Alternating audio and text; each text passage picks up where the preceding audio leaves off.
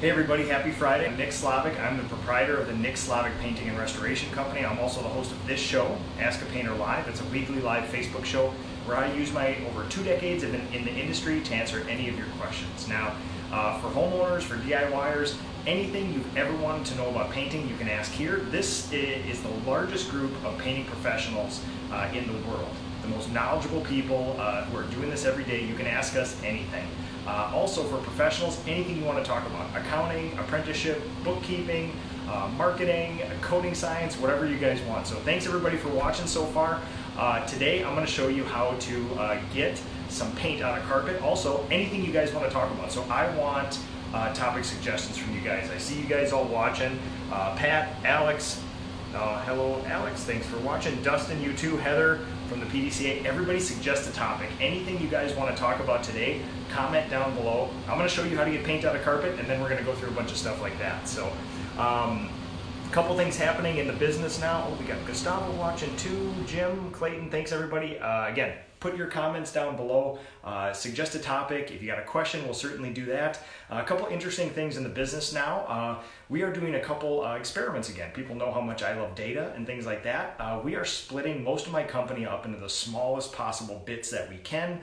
We've experimented large crews, different personality styles. We've tried small crews, all sorts of different arrangements, combinations of people, and we are going to be doing a 3-month experiment where we basically break out everybody on their own. We're gonna morph. We're gonna, like the Transformers. You can join together into something. You can break apart, do something else. All that stuff will be experimented over the next 3 months, and I want to gather some data. So I love data, and when you group a whole bunch of people together, sometimes it's hard to parse out the little bits. We're going to split everybody apart, and so I can gather the most accurate data we can and then make some changes to the company. Another big change that we've made is we've moved entirely to a 4-day a week plan. So we're going 4 10-hour days, much easier in the winter summer than winter sometimes. But then basically everybody in the company gets a 3-day weekend. I know client concierge / production manager Holly, she's probably still doing 5 days, give or take. I'm still out there doing my Friday thing. It's kind of an interesting thing. I feel like I get a 3-day weekend now every week. So Friday mornings are kind of loose now for me. I can stay in the office longer. I can have longer periods where I just plug into something, some business development stuff, take care of standard operating procedures, checking in on other people in the company, things like that. And it's actually kind of nice now. And then obviously the Ask a Painter show, and then yeah, so it's kind of a fun thing. So yeah, everybody's we're trying to keep them to a 4-day work week right now, and I think that's a huge benefit for people. So. Oh, let's see. Dwayne, hey Nick, finally took lunch at the right time. Yes, thank you, Dwayne. Tina, also, awesome. One of my crew leaders there watching. Anything you guys want to talk about, comment down below. We'll get to it. Alex, I see you say marketing. Give me some specifics, because that's a very, very broad topic, as pointed as you can. Chris, James, Dan, same thing too. Today I'm going to show you guys how to get paint on a carpet and some other things, my standard operating procedure to prevent it, and then anything you guys want to talk about. So the PDCA is the underwriter of this show, the Painting and Decorating Contractors of America, and each week they underwrite the show, and then they use the show for education purposes within the industry and within their website. And for that, they send me a question of the week, which I love because they're always random, they're always interesting. A lot of the times it's stuff I wouldn't have thought about. This week they said, how do you prevent spills? And when you do spill, what do you do? So very interesting now. Obviously, we never spill paint, right? It just never happens. I can think of a couple funny stories back when I was younger. So the old man started me when I was 10 years old. Fernando Granado, Bom dia, my friend. Thank you for watching. Tell everybody down there I said hi. So when I was a young guy, we did a whole bunch of oil staining of cedar houses around lakes here in Minnesota. And we use very loose, very linseedy sort of oil stain, and we use lots of high ladders, 40-foot ladders, 32s, 38s, things like that. And when I was just a young guy, 13 or 14 years old, as soon as I could handle a large extension ladder, the old man sent me up, and I don't think he ever used an extension ladder again. I think he was waiting for me to get out of school in the summer so I could do all the top halves of these houses. But long story short, a lot of oil staining, and up on a ladder with a probably 3/4 full can of loose oil, dark Cordovan brown stain. Going to reach for it, you got oil stain on your hands, can slips out, 30 feet to the ground, that can goes in a perfect drop, just like this. It doesn't tumble, it doesn't wobble, it goes straight down like, you know, you're standing there watching all the way down like this. The can hits the ground, and anybody who's ever seen this, this is a marvel of the universe. That stain, when that can hits the ground flat, shoots up 30 feet into the air again.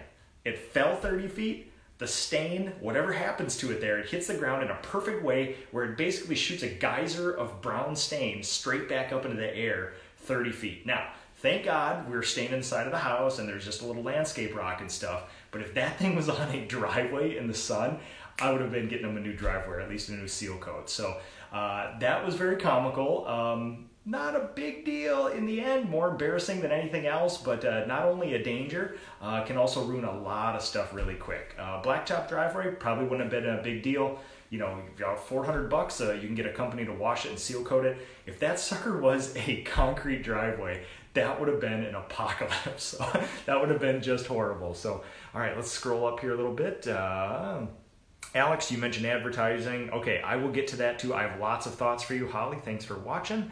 Tim Miller, what 4 days do you do production on? Monday through Thursday is my preference. Now, yesterday we got rained out a little bit in the afternoon, so some people are cleaning up some jobs to fill the schedule. But Monday through Thursday, I like. It just feels good to have like Fridays off, or at least attempt to have Fridays off. So, Fernando, thanks for watching. John, Dwayne.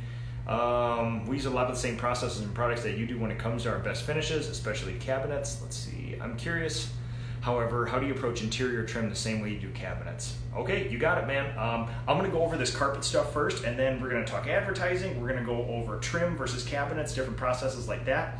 I have lots of thoughts. I have lots of standard operating procedures. I have lots of data.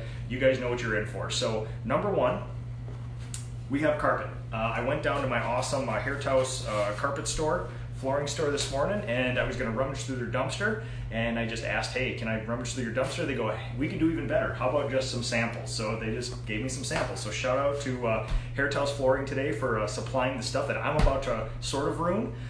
So basically, in the times that I can think of 2 times in my life, and both of these happened when I was still working with a family business, when I was still a young guy and a little bit antsy, a little bit energetic and experienced, where I got paint on carpet. 2 very interesting data points. Number one, you know, you're on a ladder, you got your 4-foot runner against a wall, the brush just slips out of your hand and in some awkward fashion just tumbles and sort of just hits the carpet and leaves a smudge. Immediately, obviously, you try to wipe it up like that, and you know, it dries, and then it's harder to get off and things like that. So what I figured out was this, and I'll do a little demonstration for you guys here because this is fun. I have just standard sort of white paint, white interior water-based paint, and it sort of goes like this. You know, you're painting on the ladder, brush falls, and you get a little blob of paint on there. So what I found is that as soon as this stuff dries, you're basically toast. So immediately what you do is you wet it. Now, most people don't have a squirt bottle of water. They have something else. Use a rag, use something, but keep this sucker wet. So in the best case scenario, you have some white water-based paint on a speckled carpet. You keep that sucker wet, you rotate your rag, both directions, all directions, to get everything good. You catch it right away. I can still see a little bit of haze. I don't know if it's, so you can see on my fingers, there's just a little bit more.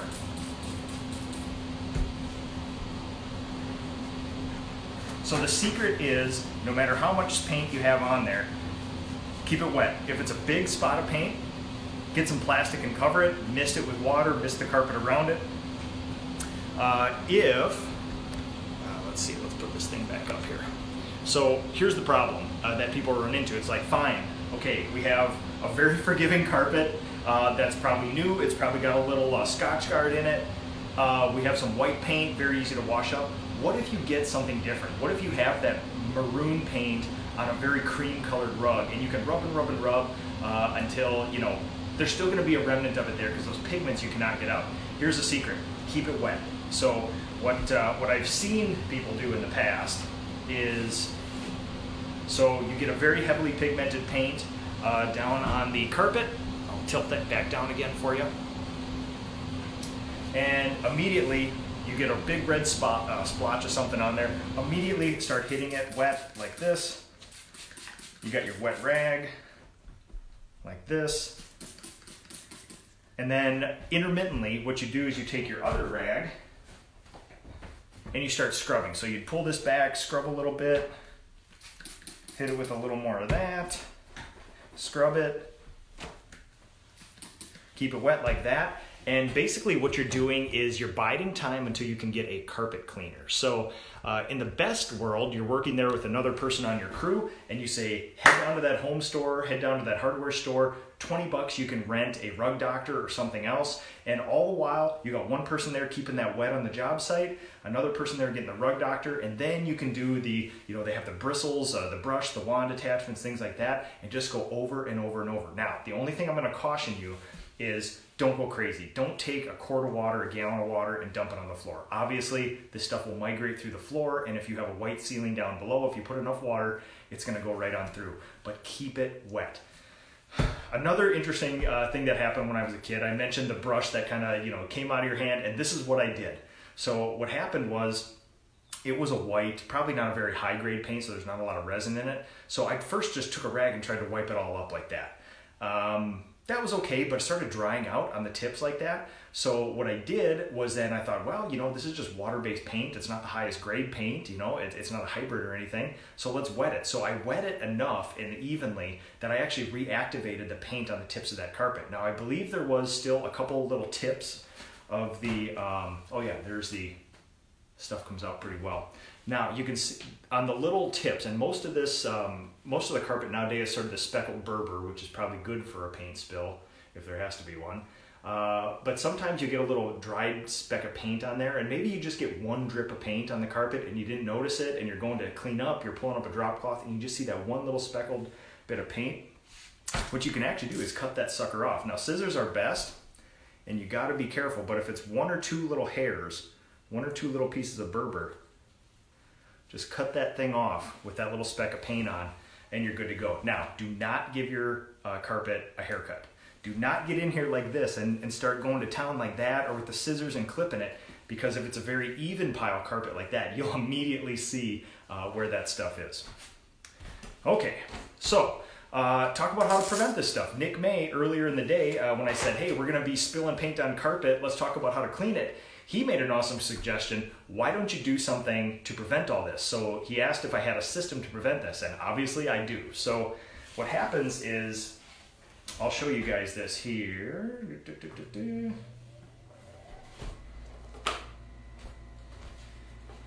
I'll pull up my SOP for this specifically. Oh, come on now. Okay. This is one of the steps in the standard operating procedure. So number one, when you get on a job site, and like when you see this one, this is, excuse me, I was doing an estimate on this job site here.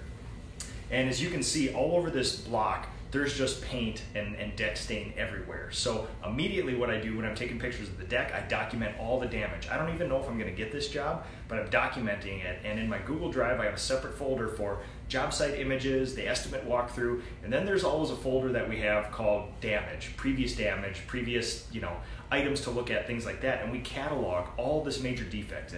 And for you pros out there, you know exactly what I'm talking about. You get up on that roof and you see that somebody's been getting after it, there's paint all over the shingles and things like that. Immediately we document that with our smartphones, put it in the folder. So step number one, don't get blamed for stuff you didn't do. So document that stuff. And you're not building a court case against your client, you're keeping honest people honest, because after all this is done, and we actually just completed this deck this week, we used the same stain and the same paint on this deck, same color.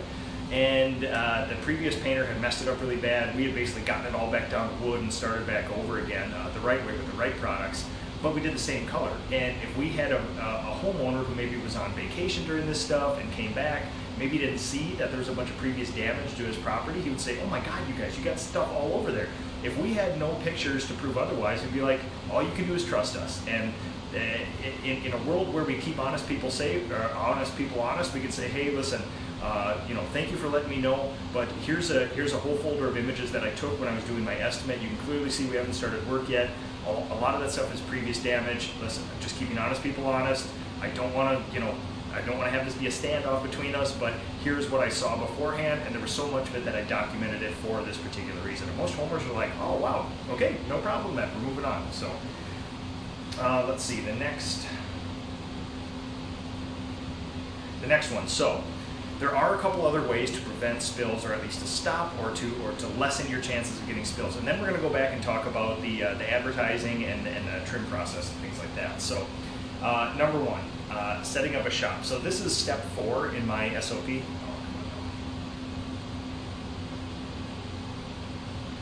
Step 4 in the SOP, and you can see down there, there's actually a rectangle diagram right down here. That is a sample drop cloth and how I like my paint laid out on every job site. So I have a little mini demo for you here. As you can see, we have drop cloth down, and I am a huge stickler on neatliness, orderliness. Not everybody abides by it, but we're always working on it. So drop cloth goes down, and this is obviously in somebody's house. We put one down even outside in the grass, driveway, rocks, mulch, things like that. I have people put one down because you guys know what happens outside. You're pouring a 5-gallon bucket of paint, a little comes out, and now they got a big red spot in the grass, and you think, well, it's just grass. But clients don't like that, and it's going to stay there for a while too. So what we do is we lay down the drop cloth even outside, and then for every one of our coatings, we have steps and lanes going here. So if there were 10 cans of Sherwin-Williams Fast Dry Primer, we would have one lane of 10 gallons stacked up nice and neat. We wouldn't intermix. We don't like sort of this thing. We don't like doing this, because a lot of times on job sites, you'll have 3 or 4 different kinds of the same paint, but all different colors, and sometimes 2 or 3 paints of the same colors, but different shines, and you want to keep them separate. So we have clear delineations, and when we use a brush, a roller, a can, a something, we lay the brush, the roller, the something in a nice little step in a lane so that everything stays neat and orderly. And when things are neat and orderly, people have less a tendency to just bulldoze over them. Also, drop cloth obviously will prevent any little spills when you're pouring paint, things like that. So, hope that helps. I would love to hear if you guys have any other suggestions. Once in a while, I used to throw, like, you know, back when we only had 1 or 2 crews, I used to have the OS can of carpet cleaner. I didn't think that stuff did any different than just keeping the stuff wet. So what I've been doing is just, we got rags, every house has got water, and if you ever get something like that, just hit it with a little water and you're good. Oh, I forgot, I got sidetracked, but the second time that I got paint on carpet as a young fella,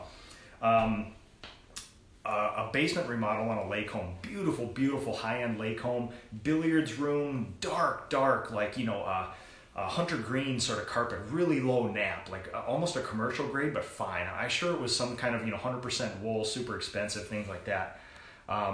And, you know, just sitting there painting, it's a light tan color, give or take, and brush comes out of the hand, hits the carpet, and I thought, oh my God, like this whole thing has just been redone. There's a super expensive carpet under here. What in the heck is going to happen? So I got down there with I grabbed a paper towel from their wet bar right there. I wiped it up and it came right off. And I was just kind of looking around like, wow, that was impressive. And the only thing I could attribute that to was insanely expensive carpet, probably treated with Teflon, with Scotchgard, with some sort of treatment to do that. And it cleaned up perfectly. It's almost like the carpet had like a rain jacket on it or a waterproofer on it like that. And I thought, I'm the luckiest man on the face of the planet for that. Again, young guy on a job site, last thing I want to do is call the old man saying, hey, listen, I've never seen carpet like this. It's super fancy. I don't know where you get it, but I just ruined it. And this was going to be, you know, your 20 by 30 sort of area like that. So I can't imagine how many weekends and summers I would have had to work to pay for that stuff back. So yeah, that's basically how I do it. Keep it wet. That's the best way to handle that stuff. So, okay, let's talk about, let's go back to the questions. Advertising, best success you've had. Okay, lots of thoughts. So what I like to do is talk about feelings and data. The feelings is, if you read the Business Brush group, if you read the standard internet where painters interact with each other, social media groups, you would get the impression that all painters get their leads from social media. And people like to think because we can get in there, we're on Facebook anyway, we got this crazy dashboard, we can manipulate statistics and demographics and kind of hone in, and then there's feedback like impressions and views and things. And honestly though, if you look at industry statistics, and some of the largest paint manufacturers in our industry do very, very in-depth sort of market research on this stuff, they still find that, I believe the last time I heard this, 70 to 80% of all business comes from word of mouth and referrals, the old style way. So we think we're geniuses on social media, like, oh my God, I got 900 impressions on this picture I put up. But if you actually track it back to how many people saw that, were impressed, an impression by it, did something about it, contacted you, asked for a quote, got the quote, accepted the quote, did the job, paid for the job, and would refer you to somebody else, I think that number is very, very low. Now, if you put all your eggs in that basket and work that thing like a dog, you will get results. Like, I know other contractors in the industry too, where they'll say, I'm an Angie, I'm a LinkedIn guy, this and that. And any one of these things can produce results, but you have to be consistent, you have to do it all the time, you have to be effective, constantly updating, constantly manipulating, getting feedback, A/B testing, and doing that. You can't just, you say, oh my God, it's December, I'm slow. I'm just going to put a picture of a before and after on Facebook of a bedroom, and I'm going to just drive a bunch of work. It just sort of doesn't work that way, you know. Marketing is a tough thing, and so before I go into that, I will say this. We think we're geniuses on social media, and yes, we can drive some stuff from social media, but still, if you had to look at most painting businesses, word of mouth, referrals, past clients are going to be the big things. The next big thing, oddly enough, this isn't sexy, it's not exciting, it's direct mail. Every door direct mail, postcards, flyers, door hangers, things like that. Honestly, talk to some of the people who run monster paint businesses in the industry, and magically you'll find that a large portion of what they do for business is still from, you know, they send out 10,000 postcards or direct mail or EDDM, every door direct mail, and that drives a lot of business to them. So that's sort of, you know, it's not sexy, it's not great, it's not super innovative, but it does work. And I've experimented over the last 2 years boosting winter marketing in specific neighborhoods with postcards and door hangers and things like that, and it did much better than social media stuff. Now, I put much more effort into social media just to see if it was a good test. I put way less effort into the postcard stuff. You basically just make a postcard, have a company print them and mail them off for you, and the return was much greater on the mailings and things like that. So, but, you know, I do that because like I got a lot of people to keep busy. If it was just me and maybe up to 4 guys, word of mouth, neighbor referrals, past clients would be all you need. The first thing that I did when business started to grow, I think I got past 5 painters, and then I started feeling winters like, ooh, I'm gonna have to drive a little more work. It was harder to scrape up jobs and keep people busy. So the first thing I did was just went back to my past clients.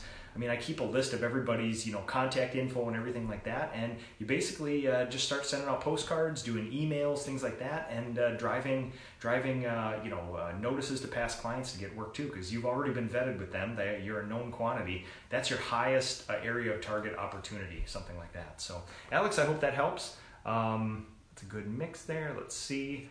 Dwayne, we use a lot of the same products and processes and products when you do when it comes to finishes, especially cabinets. I'm curious, however, do you approach interior trim the same way you do with cabinet finishes? Yes, absolutely. So our SOP for cabinets is exactly the same as our SOP for trim. We abide by the SVT system, sand, vac, tack. So basically we abrade the surface somehow, we vacuum up anything that's on there, and then we use microfiber rags with water almost completely wrung out to get rid of any of that last little fine powder on there so there's no adhesion issues. And then we oil prime. Oil primer is cheap, awesome, and plentiful here in Minnesota, so we're going to use that until they pry it from my cold dead hands. We apply oil primer, we SVT again, sand, vac, and tack, and then we apply 2 top coats. And we're big fans of hybrids, the emerald trim urethanes, the advances, the things like that. Been experimenting with some other 2K polys, 1K polys, water-based systems, things like that. For a lot of reasons, for my type of business, for my type of people, for my type of jobs, and for what we do, there's good and bads to all those things. But right now, yeah, we basically do the, let's see if I can grab one. we basically do the same thing we do to cabinet doors as we do trim, or trim to cabinet doors. You know, we're big fans of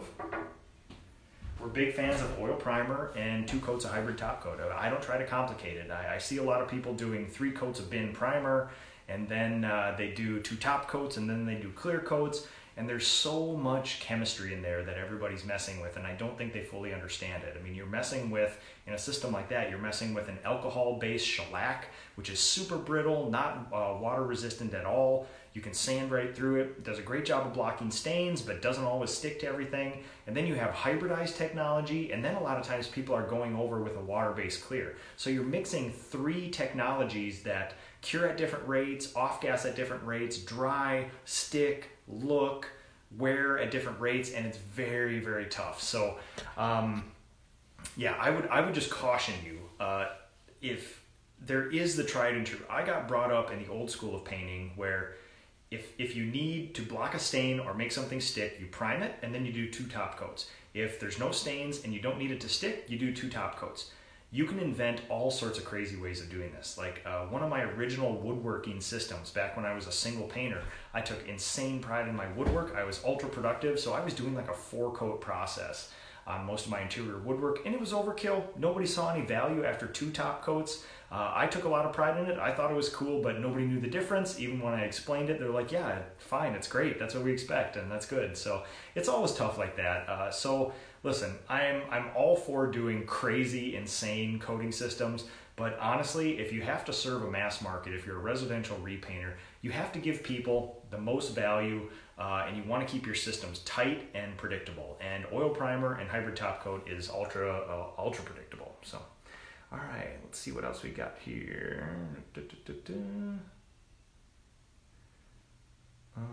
Yeah, thanks everybody for watching here. Oh, I talked to Phil yesterday. Phil Klein, my friend from Iowa there. Alex Marchuk, direct mail. So Alex, I would say depending on your business size, anywhere from like 1 to 3 or 4 painters, I would, number one, make sure you have a presence in your area. I mean, when people see you and see your family and everything else, that's built-in trust. Number 2, hit your past clients up.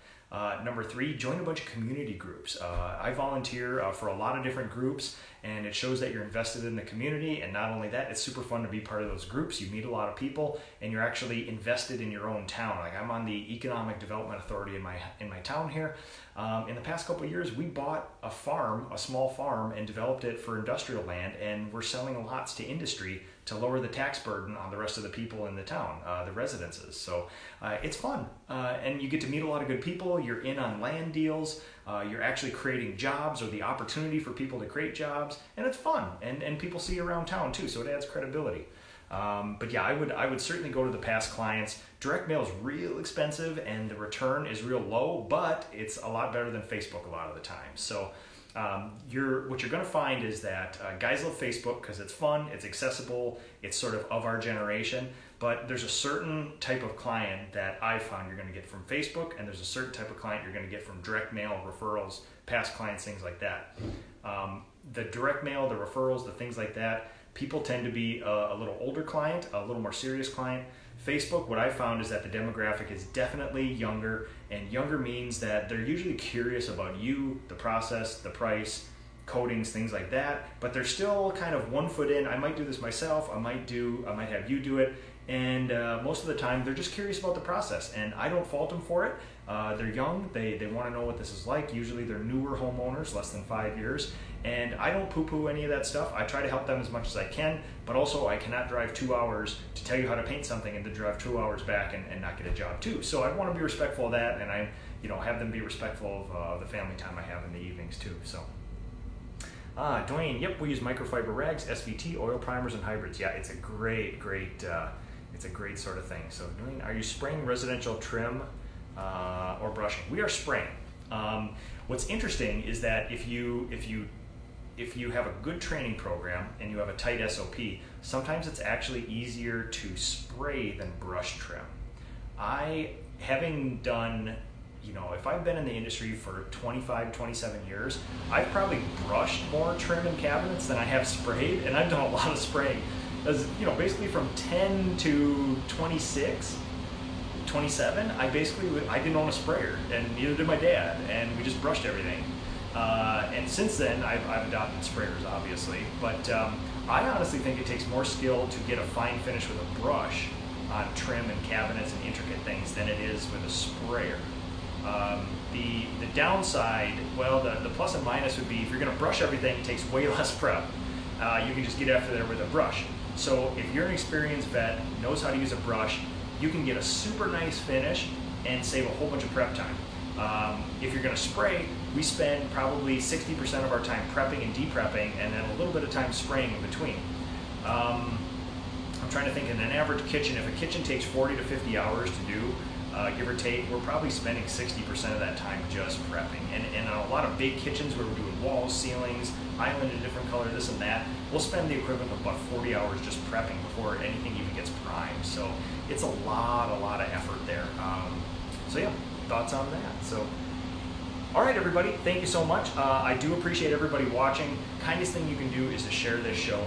Get more like-minded people like us on here. I love interacting with everybody. I'm glad I could put a bunch of paint on carpet and wipe it up today. That's a lot of fun. So yes, thank you everybody. Share the show, like the show, follow Ask a Painter on Facebook, and as always, I'll be on here after. If you guys have any other questions, just keep the questions, keep the comments going. I'll be there, and as always, have a good weekend. We'll see you guys next week.